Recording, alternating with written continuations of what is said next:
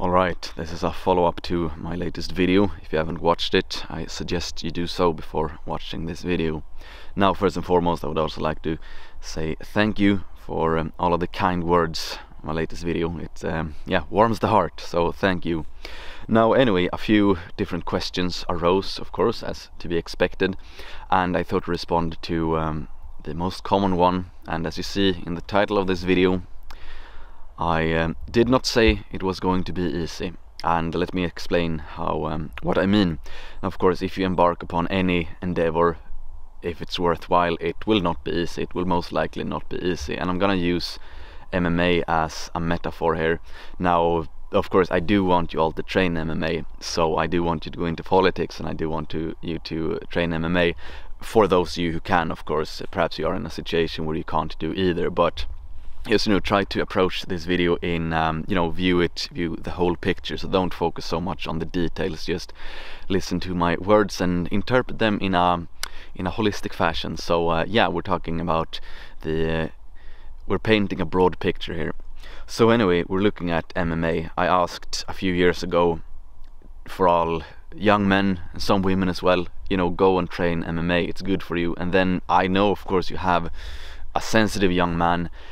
He is going into an MMA club and is training with all of these tattooed thugs. It might be a bit daunting at first. You might feel a bit out of place. You might feel a bit uncomfortable. Of course, it is what it is. It's to be expected, and I salute you for sticking with it, even though you might not feel particularly at home in that environment. But you have to do it anyway, and then eventually you find your inner stability, and then you can bring your comfort zone with you everywhere you go. So keep this in mind no matter what you do. And now this is some generic self-improvement advice here I'm giving in this video as well, that no matter what you do, it will always be hardest in the beginning. So just accept that and push through it. It will be tough in the beginning. Now then, you have political parties. You might be a sensitive young man and you want to do the right thing for European bioculture, European civilization, your beloved mother Sweden, for example, or if you're in Denmark or wherever you might be, you want to do the right thing, and then you heed my encouragement and you go into a meeting with a political party and you're surrounded by dorks who they have a completely different worldview. They might be soy boys. They might not have any sense of loyalty to your nation or to your bioculture or civilization.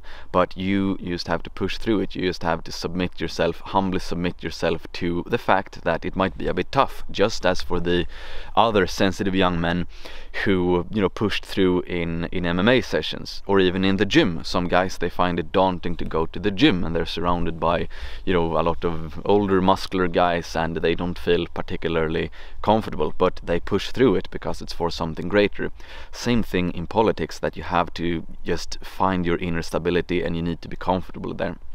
So, first pointer, I'm not saying it's going to be easy, I'm saying that it's going to be tough, but all endeavors that are worth pursuing, they are tough, especially in the beginning. So it is what it is. Keep this in mind if you feel a bit discouraged over the first few years. It's how it's supposed to be. Of course, I understand that you would rather spend time in an organization where you have like-minded men and you can do fun things together, but you need to envision. Again, as I mentioned in the last video, use your God-given imagination to envision what it could have been, and then you invite a friend to come along to the youth party meeting of whichever party you choose, and then you have maybe 3-4 guys who are similar as you, and you need to keep your guard up so you don't say anything that will get you booted out of the party. So do keep up your discipline. Now, of course, you can voice your normal opinions. You can always voice. You can say that, I believe that we should expel foreign criminals. It's a mainstream position now, so of course you can say it, but keep it at a very moderate level so you don't start to schizomax and talk about things that aren't really relevant to the real political game.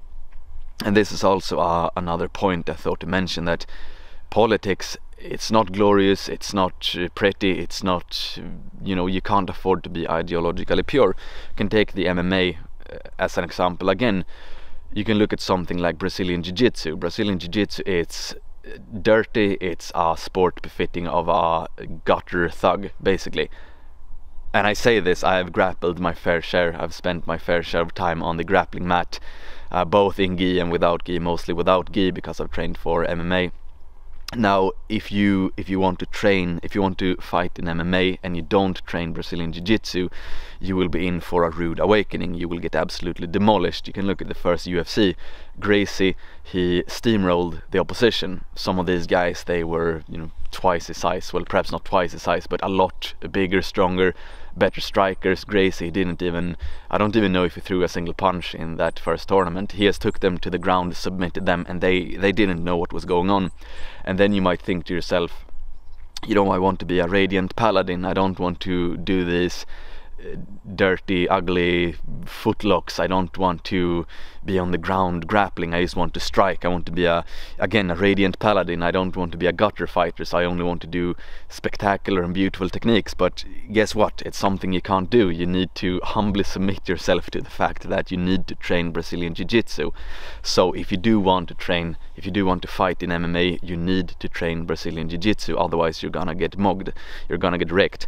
Same thing in politics. It's not always a clean business for a radiant paladin. Sometimes you have to play the political game, realpolitik. It's not always a clean business, so you have to give and take. Sometimes you have to accept that it's not something for anyone who wants to be ideologically pure. And this is what I said in the latest video as well, that you need to drop your ideology, because your ideology, it doesn't matter. The only thing that matters is to get into a position where you can actually implement positive change. So the only ideology that matters is for us to create a safe society for our children. Everything is very secondary. Now, of course, you can have some smaller political topics you're interested in. Perhaps if you are in good old Sweden, you have a sensitive young man, he goes into the moderates. That's a standard conservative party, or conservative, but yeah, you can go in there and say, I'm interested in making Sweden a better place for entrepreneurs, which is a solid and good position to take. I definitely salute it. But don't forget that the main point, the main reason you are there is to initiate a remigration process, because if we don't, then our children will have a very dark future, as I said. Now you might have another sensitive young man in Sweden, and he might go into the Social Democrats, and he might say, I believe we should have fair rights for workers, which is also a solid position. I definitely salute it, I believe it too. But the main thing is, for this to happen, we first need to initiate a large-scale remigration process. So then you can have, this guy in the moderates and this guy in the Social Democrats. You can bicker and you can dispute about these other political topics, but the main point, the main vision is still the same. And we can talk about something else, such as religion. I'm a Germanic pagan, and I can have heated debates with Christians, but when push comes to shove, we put this aside, because we know that's not the fight. The fight is not a religious one. The fight is about restoring order. And then later on we can have these fun debates about Christianity or paganism and free market. We can have libertarian ideas, or we can have more socialist ideals. It doesn't really matter. The thing that matters first and foremost is that we have all of these guys completely aligned when it comes to the main topic. That is what it's all about. So that is what I mean with dropping the ideology, and don't view politics as an ideological game. It's a game of power, and you need to suffer through it, and you need to humbly accept the fact that you will have some party colleagues who say some things you don't agree with, and everyone is different, everyone has a different perspective. We have in good old Sweden, we have Richard Jomshof, which is a man I respect greatly, and he has a fondness for talking about Israel. He really likes Israel. He's very anti-Islam as well, so maybe there is a connection, or of course there is a connection there. Anyway, I have replied to him on X. I said, you know what, the Palestine-Israel conflict, it's not really our fight. It's not our fight. We have enough problems here in Sweden, so let's focus on those issues. Now, I'm saying this with great respect for him, because he's been in the game for a lot longer than I, so I need to respect him. I do respect that he's been taking the heat for a lot longer than I have. I respect him greatly. Even so, I can also voice my disagreement, saying that, Israel-Palestine, it doesn't matter for us. Let's focus on Sweden now. You don't need to take the heat for someone else's conflict. And this is also something I want to tell all young guys here. Don't take a fight if you don't need to, because there is only one fight that matters. So you can have all of your opinions on Israel, Palestine, you can argue for the most moral position on whatever it might be. It doesn't matter. Focus your attention on getting power to our side. So instead of wasting time, all of these discussions, ask yourself, how is this bringing power and influence, money to our side? This is what matters. What matters is not to have the correct take on every single geopolitical issue. So focus on getting power for our group. Now anyway, back to Richard Jomshof. Yes, he says many things about Israel and you might not agree with them, but it is what it is. Sometimes you have party colleagues who say things you don't agree with, but you have to focus on the main issue, which is of course remigration. So you have the most radical politician in Sweden, the best politician in Sweden, perhaps Richard Jomshof. He talks about remigration openly now, which is a huge step for Swedish politics and metapolitics.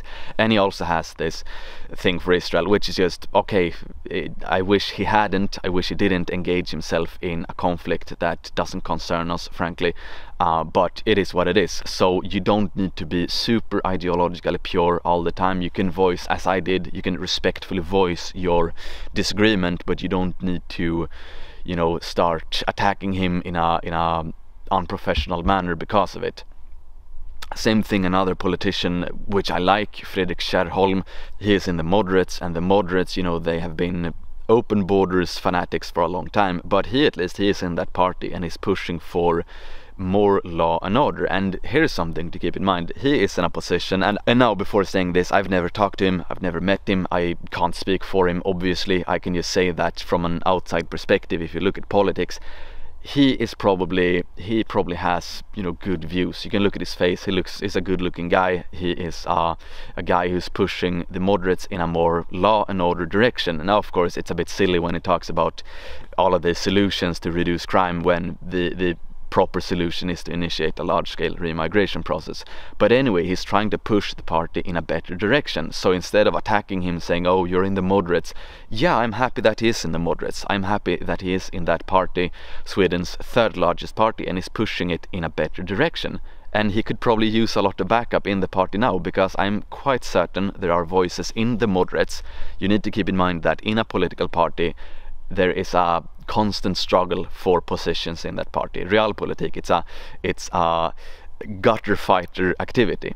Simply put, same as MMA, you need to get your hands dirty. You need to engage in these political intrigues. Simple stuff. So anyway, I don't want anyone to attack him because of that. You can push him, you can gently encourage him, as I do, by the way. You can say, you know what, Fredrik, I know you have the heart in the right place, but you need to focus on what's important. What is important is to initiate a large-scale remigration process. Otherwise, you can implement all of these new crime policies. It doesn't really matter, because the problem is a demographic one. Now, something else to mention when we're talking about politics, realpolitik, metapolitics, all of these things, that it's very easy to sit on the sideline. So keep that in mind. And if you are a sensitive young man, if you're not an NPC, you know, the NPCs, they sit on the sidelines and they comment critically about everything. They can afford to do that because they haven't engaged in life in any meaningful way. So you can safely disregard all of these individuals who are gonna second guess you and say that, oh, why do you do this? This is not ideologically pure, because they can sit comfortably on the sidelines, not do anything at all, not engage in any meaningful way at all, and they can criticize you, saying, why did you say this 5 years ago? Why did you do this 10 years ago? Why did you talk to this guy? Or why did you do this? It's very easy for them to say, but if you actually engage in life, yes, you will make mistakes, and this is also why you should be forgiving and humble with others. I don't blame Richard Jomshof for posting about, you know, something I don't agree with. He's only a human. I'm also just a man. I can make mistakes. It's all good. It's all fine. It happens. As long as you try to improve, as long as you try to learn from your mistakes.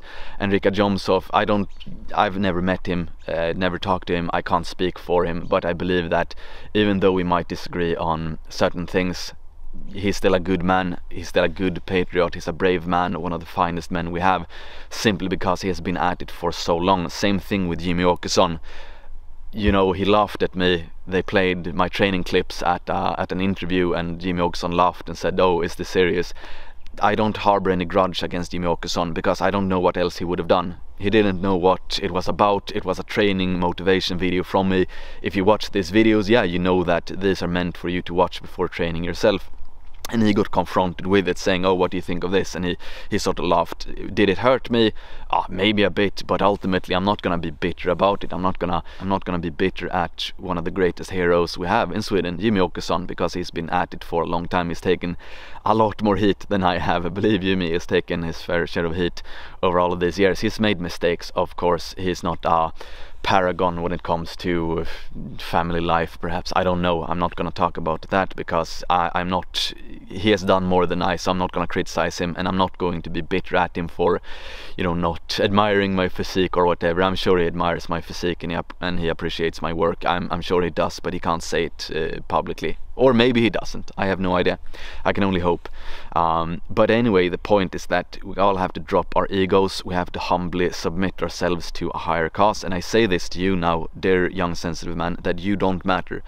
I don't matter either. And I say this because I want you to be happy. The number one recipe for unhappiness is to think that you are the center of the universe and that you are the most important person alive. Then you will be unhappy, because then you will constantly expect the universe to cater to your every wish and whim. But if you instead humbly submit yourself to a higher cause, then you will always be happy, because you sort of you only look at what good do I do, and that will be the source of your happiness. So your accomplishments in pushing a certain political goal, that is male happiness. So yeah, a bit of a different topic here, but if you want to be happy, then accept the fact that you're not the center of the universe and that you don't matter. I'm saying this to myself as well. I don't matter. I only matter in my capacity as an agent for European bioculture and civilization. Now, of course, I matter for my children and family and everything like that, but we're painting with a broad brush here when we say that we as men, we don't matter unless we actually embark upon something that makes us useful. I say this to make you happy. I say this to make you happy in the long run. I say this because it's a bit of tough love, if you will, that you don't matter, but you can matter if you do something worthwhile. And when you start acknowledging the fact that you are on a higher path, then you will receive happiness. So this is something, I might push this in different videos as well, but I want to say it at least, that, and I'm saying this because you might say, "Oh, I've been in politics and it made me miserable," but no one cares about if you're miserable or not. It really doesn't matter. I've been under intense pressure for the last 10 years. It's a price I'm willing to pay, because it's for the greater good. It's for a good, righteous cause. And same thing for you. Yes, I understand it will be hard for you to do all of these things. I understand it will not be particularly fun always, but you need to do it because it's the right thing to do. Now, going back to the example of MMA, you might have an aspiration. You want to be a pro MMA fighter in the lightweight or welterweight division, you know, tightly packed, a lot of talent in these divisions. It's a bit different if you're a heavyweight or a light heavyweight, because the talent pool is a lot smaller. But if you go into lightweight or welterweight, you have intense competition from the get-go, and you need to keep in mind that, yeah, all of these other guys, they're competing with you for a spot in the prestigious organizations. So in the UFC, for example, you're gonna have a really tough fight, and it's gonna be, you know, you need to keep your guard up, you need to be very disciplined. So this is MMA, but we're using MMA now as a metaphor for the political game. So you have also, in political parties, it's also a fight, and you need to keep your guard up. So they will, of course they will, the guys who are already in these positions, they might view you as an ally, they might view you as a potential rival, and they will use anything you do, anything silly you do, they will use it against you. And this is why you should never drink alcohol. If you're serious about life, if you're serious about restoring order, if you're serious about your goals, then you don't drink alcohol. It's very simple stuff. And you don't engage in any romantic activity within the political. You can't do it because people will hold it against you. So you need to be extremely disciplined. And again, the main topic of this video, the title, it's not going to be easy. I'm not saying it's going to be easy. Same thing if you want to be an MMA fighter, it's not going to be easy there either. You can't afford any mistake ever. Same thing here in politics. You can't afford mistakes because they will hold those mistakes against you. So keep that in mind, and if you go into a party, view it in that sense that from the moment you go in to the door of the political meeting, it's going to be your guard up. Don't say anything stupid, don't do anything stupid, don't engage romantically, don't start unnecessary drama, don't start any personal conflicts. No alcohol, no drugs, not anything of the kind, because that will set you up, that will stop you. But if you're disciplined, and if you keep your cool, and if you keep marching like a Roman testudo in the desert, you're being ambushed by Parthian horse archers, but you keep marching towards your goal, and then you will eventually reach it. But if you break ranks, if you start chasing these Parthian horse archers in the middle of the desert, you will die, they will defeat you. And same thing here in the political game, that it will be hard, and they will most likely try to stop you, just as they stop you when it comes to the military or police or college or whatever. They are screening hard, so you need to be intelligent about these things. Now, on a similar note, a while back I had a conversation with two very promising young Swedish guys. I said to them, you know, it would be good if you go into the army for a year, do your training and, you know, gain the experience. And they said to me, we are a bit hesitant because of the LGBTQ propaganda, and you know, Sweden is now part of NATO, so we're unsure if we want to do it. And I said, you know, let's drop the ego, let's not think about the ideology of it all. You have a unique opportunity to go into one of the best armies in the world, to receive free training. It's even beyond free, you get paid for it. Not a lot, but it was a lot for me when I was a humble student. You get a small monthly salary, and then you get a payment when you're done as well. So a year of great training, mental, physical, military, all of these things. You get a place to stay, you get food for free, and you get the training, and you get money. And this experience, it certainly helped me a lot, being a year in the military. So, you know, don't find excuses. Don't find excuses based on ideological purity, that you don't want to do this because of, the Swedish army, they have this very politically correct commercials. Yeah, I understand it looks bad, but when you actually do the training in the army, you're gonna do it with captains and majors, and they don't, again, I can't speak for them, I have no idea, but I can just suppose that they don't really care about the political game that is a lot higher up.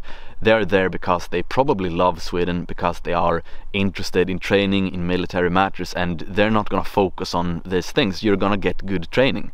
Same thing if we're talking about MMA. You might have an MMA club nearby, but they play gangster rap there, and you don't like the atmosphere because you don't feel at home. It is what it is. You simply have to do it. You have to take the good with the bad. So you have to go in, you need to get good training, and then you simply have to accept that this is not perfect, because you can't wait for perfect. This is a very unmanly attitude to life, to simply, you know, to not do something because everything isn't perfect. Same thing with politics. The Sweden Democrats, they aren't perfect because they talk about how great Israel is all the time. It is what it is. The main point is that they want to push remigration, and that is the top question. Everything else pales in comparison. So take it for what it is. Stop finding excuses to, you know, use your ideological purity as an excuse not engage in life, because that's ultimately what it is. You need to go in and fight for what you believe in. And fight, it can be, again, MMA, we'll talk about MMA in this video. You need to do all aspects of it. You need to do cardio, you need to do grappling, Brazilian Jiu-Jitsu, you need to do boxing, you need to do all of these things. You need to go and train, even though you feel like staying home, to Power Game, Total War, or whatever it might be. You need to do these things because it's the right thing to do, and you can't hide behind ideological purity and sit on the sideline criticizing others, saying this initiative isn't good because I don't agree 100% with that guy about this. It doesn't matter. You don't need to agree 100% on anything. You only need to agree on one thing, and that is that we need to save European bioculture and civilization. And this, by the way, we can look at France. the French election, you have on one side you have Front National and the Frenchmen who want to see a remigration process, and then you have all of the other parties. You have Marxists and liberals and what have you. There is only one question that matters, and that is mass immigration versus mass remigration. Nothing else matters, and you see this in the real political game in France. It's a great example to look at. You have two positions, and then all of the minor issues, environmentalism and workers' rights and entrepreneurship, they fall to the sideline because the only, again I'm repeating myself but it's important, the only question that matters is remigration or continued mass immigration. Now lastly, I would also encourage everyone, so in the last video I encouraged all sensitive young men or even older men, whomever has the opportunity to go into politics, to go into a political party, to do so. It doesn't matter the party, you know, preferably a conservative party, because you have an easier time to, you know, put the party in a good direction, but ultimately it doesn't matter. The only thing that matters is that you actually go into these parties. So that was my encouragement, my wish, my humble request for all of these guys. If you have the opportunity, perhaps you've started university, college, and then you have you know, the opportunity to go into youth party meetings, and yeah, go and do it. I encourage you. Now I will also say the following to everyone who is in a position where you can speak your mind without being afraid of losing your job, that do it. Speak your mind as often as possible, because metapolitics, it will influence politics. It does, it truly does. So the more guys and girls, the more men and women who say a certain thing, the easier it will become for politicians to actually implement these changes. So, you know, metapolitics and politics, they work in tandem with each other, and if you have a politician in whichever party and he or she says, you know what, I think there is a popular support for remigration, because we need to keep in mind also that politicians, they need votes. They need votes, so they can always look at popular sentiment and they can say to their party colleagues, you know what, if we want to stay in power here, we need to listen to the people. And they say, all of the voters I've talked to, they say that we want tougher measures on crime, so therefore here's a proposition. And then the party colleagues, they will say, yeah, okay, yeah, you know, I've heard the same thing. So you need to understand, everyone needs to understand that humans can be influenced. You can influence humans. I know this firsthand because I have, and I'm gonna praise myself now. I'm not so humble in this video. I'm gonna praise myself, saying that I've converted many guys, some women as well, to a better worldview, to a worldview which says that, you know, you take your own people first. So it's fully possible to influence even older individuals. So keep that in mind. So keep it up, everyone who works metapolitically. Let's keep the pressure on. Let's set a high pace. And then also, lastly, of course, if you are in a position where you can't speak your mind, but if you are in a position where you have a stable income, yeah, then by all means do support us who are working metapolitically, because without you we can't do this. And again, I'm happy to do this work, I'm happy to take the hit as long as I get the support. So that is something as well you can do, and yeah, it's right and proper to do. Not so fun to say, of course, but it is what it is. We need to be honest about this as well. So anyway, that was my rant, my forest rant for the day. I hope it made sense, and yeah, whatever you do, try to be as serious as possible. Do try to take it seriously, take yourself serious, and yeah, good times, good stuff. We are going to win. We need to put in a lot of work, but winning here is fully possible. Saving European bioculture, civilization, it's fully possible. It will be harder in some cases, easier in some cases, but it's fully possible if we use our powers of imagination and we envision a brighter future. So thank you for watching, thank you for your support, XXO. Boom.